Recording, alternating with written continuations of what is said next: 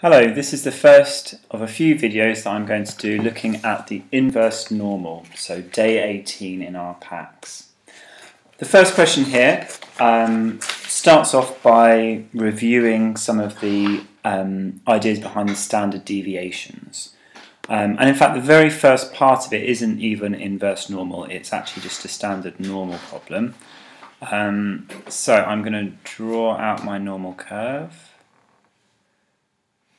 And I'm going to mark in roughly where the mean is. The mean is 95 in this question. And I'm looking at the percentage of footballers with chest measurements between 87 and 103. So I'm looking at what proportion would be found in this region here. Now, looking at my standard deviation, I can see it's 8 centimeters. So my range goes 8 centimeters below the mean to 8 centimeters above the mean. From day 17, you'll remember that if we're within one standard deviation of the mean, then we know that there's going to be 68% of our population there.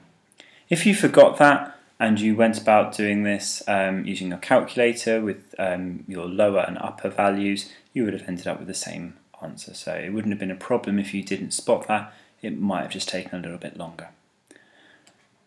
Okay, looking at part B, we have a slightly different situation because this time we've been given a probability and we're asked to find out what is the measurement.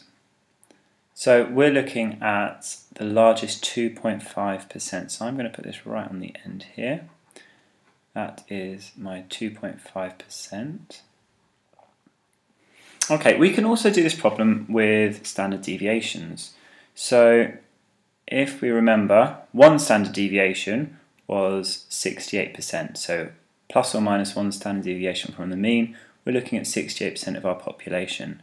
Plus or minus two standard deviations from the mean, we're looking at 95% of our population. So if I've used up 95%, in two standard deviations, I must have 5 left over, and 2.5% will be up here, 2.5% will be down here. So that tells me that this value here, let's mark it x, must be 2 standard deviations above the mean. So 2 lots of our standard deviation, so 111 centimeters. So first look at an inverse normal problem, but because we didn't have to really calculate anything, it was fairly painless. We're going to look at the last of these parts now. So part C, we're looking at what's the chest measurement that 40% of our footballers fall under. So mark the mean, which of course is 50%. So if the question had been 50%, this would have been a very easy one. 40% obviously is going to be to the left of this, so that's going to be our 40%, and so of course the rest is 60%. And we're after this value here, so I know I'm looking for an answer that's smaller than 95.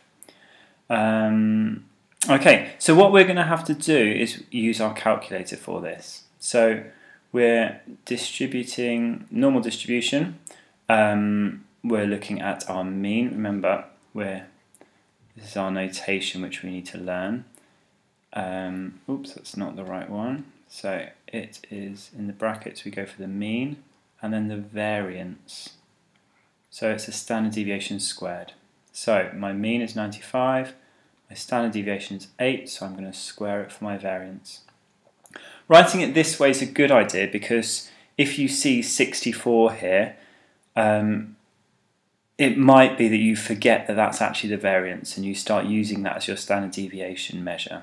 So sticking with your standard deviation squared hopefully will make it less likely that that mistake will happen. So what do we know? We know that the probability that our random variable, the footballer that we choose, has a chest measurement less than something, our little x down here, that probability has got to be 40%. So this is what we know, and we're trying to find out x. That's what I want to find. So I'm going to go to my calculator. Unfortunately, my calculator doesn't have the new operating system, so it's not quite as easy to use as yours. But we want the inverse normal. That's the same as yours. Okay, I'm doing this on my actual calculator at the same time, and the first thing that it says is the area.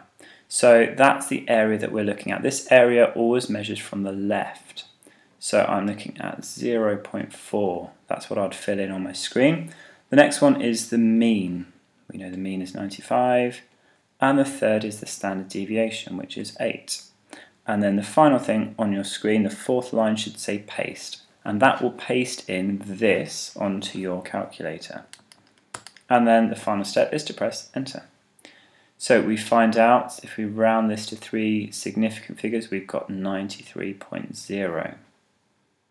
Okay, so 93.0 centimetres. Does it make sense? Well, it's a bit below 95.